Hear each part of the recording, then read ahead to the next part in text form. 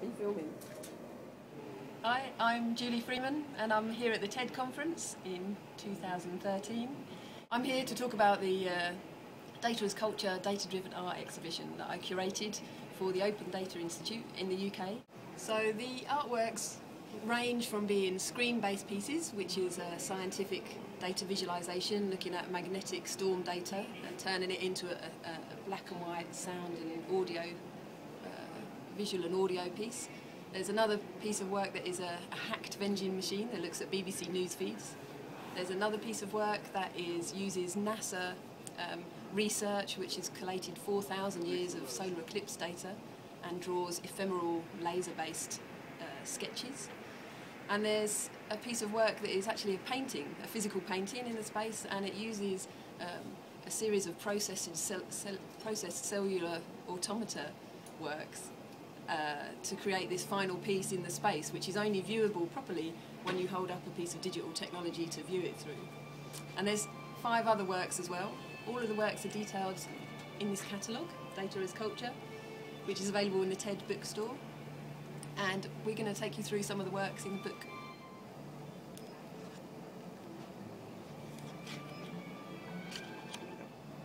So this is a piece of work called Metrography by Benedict Gross and Bertrand Clerk, and what they've done is they've taken the London Underground map and merged it with a real geographic map of London. So what you're seeing is actually a fake cartography.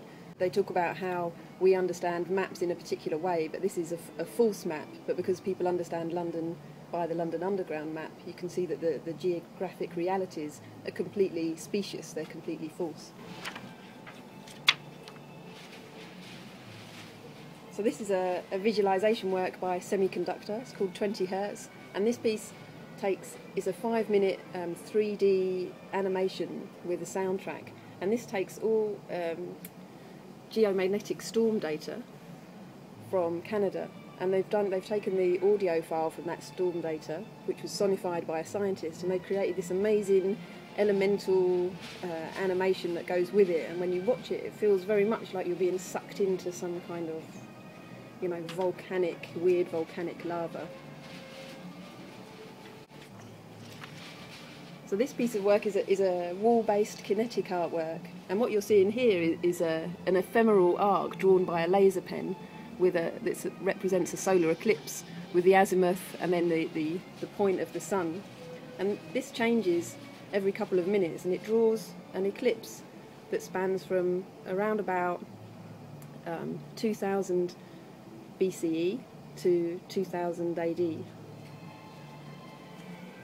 The nice thing about this is when it sketches, it does it on special photochromic ink, so the solar eclipse that it draws will be there for maybe a couple of seconds, and then when you look again, it's completely vanished in time for the next one to be drawn.